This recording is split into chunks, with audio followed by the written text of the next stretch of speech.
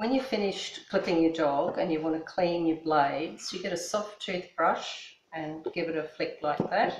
Get rid of any excess hair that's accumulated on the blade, and you put it onto your blade like that. And what I use is the blade wash, and we put a little bit into a container like that. Make sure that you have a nice sort of flattish container that you can get it into, and then I just sort of tilt it a little bit, and then I turn my clipper blades on and you put it in, but you don't put it right down because you don't want to get the blade wash into your assembly. So after it's had a really good clean, I turn it off, holding it down, and you dry them with a cloth that I keep with everything. And then you get your oil, and you put plenty of oil on these blades, and I turn it on and go like that, and then turn it off. Then you remove your blade, and I like to store it in this little bag with as much oil on it as possible because that stops them from going rusty. And then I store it in a blade container.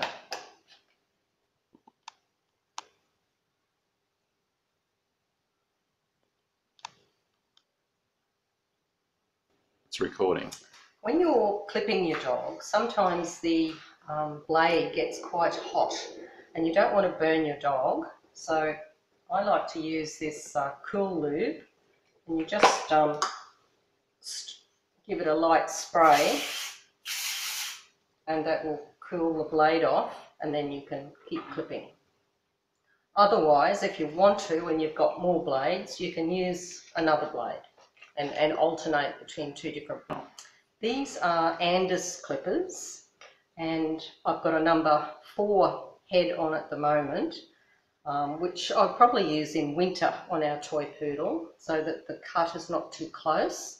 But in summer, I'd use a number 10, which would be a lot closer cut. Also, number 10 is good for doing around their bottoms and the face, you know, anywhere you want it to be a little bit shorter. And when I'm doing the feet of toy poodle, I'm using the 5/8 Ultra Edge Andis blade there, and it's a tiny little blade that you can use to get the hair out of their paws, which is really important for a dog like a toy poodle. Do you use that on their face as well or not? I can use that on their face too as well. Sometimes I do it around her eyes with that little blade. Because it's so little, you can get into places on a small dog. It's much easier. It'd be much safer too, wouldn't it? Yeah, much safer. Yes. And you can see that is so much smaller than. Oh, well, thank you for that. Do you want to go to the scissors now? So I know that there are times where groomers, I've heard all the horror stories that sometimes dogs get cut in groomers. I guess they're in a hurry, dogs misbehave. A lot of groomers have pointy scissors, probably more efficient. So I don't know if you agree with the pointy scissors or whether you think it's probably better to start off with something a little less dangerous. I just use some normal scissors that I'd use on myself, on my own hair, if I was cutting it. They're probably not the sharpest scissors in the world, but I don't want to have an accident, obviously, with the dog. So that's the sort of pair of scissors that I would use. Or even those, they're quite good too. And they actually haven't even got a point. Great. For inside the ears, we have a special tool here. And what happens with this is you put the dog's head on its side. Could you hold it up closer to the camera for me, please, Tony, and just hold it still? They're like a tweezer, are they? They're like a tweezer. They're a little bit different. What you do is you get the dog to have its head on the side, put your hand in and get the hair. I often find twisting it a little bit with my fingers helps.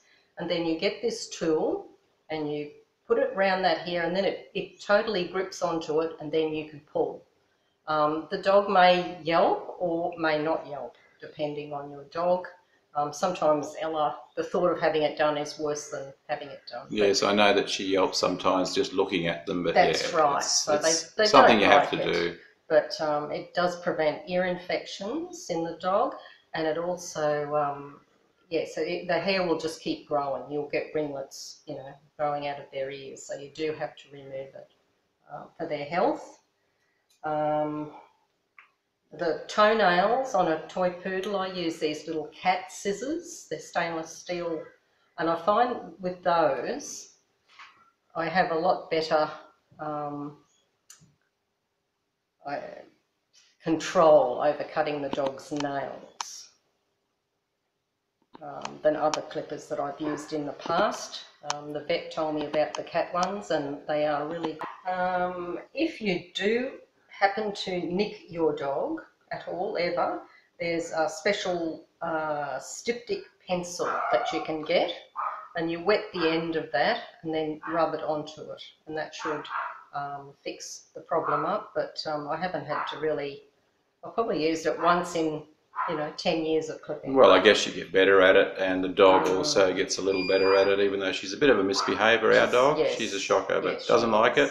Loves it when it's finished. Yes. Ever? And this might be worth mentioning.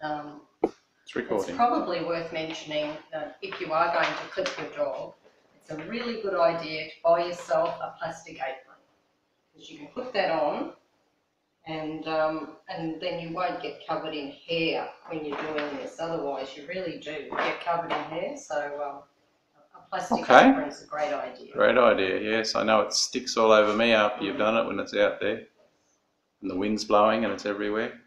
Well, thank you for that. Now, after you've cleaned and oiled your clipper blades, to store them so that they won't rust and they will, stay really good for a long time, I wrap them up in a little bit of cloth like that, which gets quite oily. Like that is, you can see that there's a lot of oil on that, and then I store it. And by being wrapped up, it stops them getting rusty as well, and they're nice and oily. wonderful.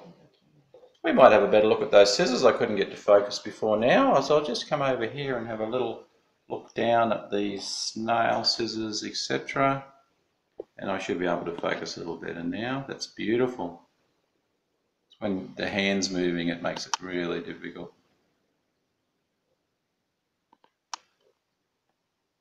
That's perfect. They're the tweezers. Let's open those up a little bit so we can see them better. That's beautiful. And we have the brand of this thing here that we use.